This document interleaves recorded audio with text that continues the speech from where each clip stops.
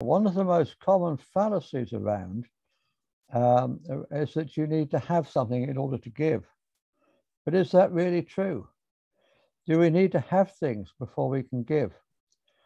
What if things were not the most valuable part of giving?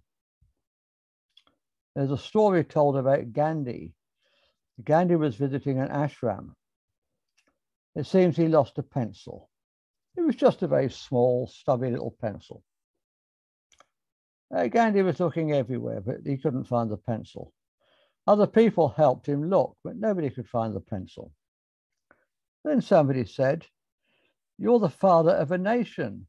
What is a pencil to you? Why don't you take another pencil and get a bigger one?"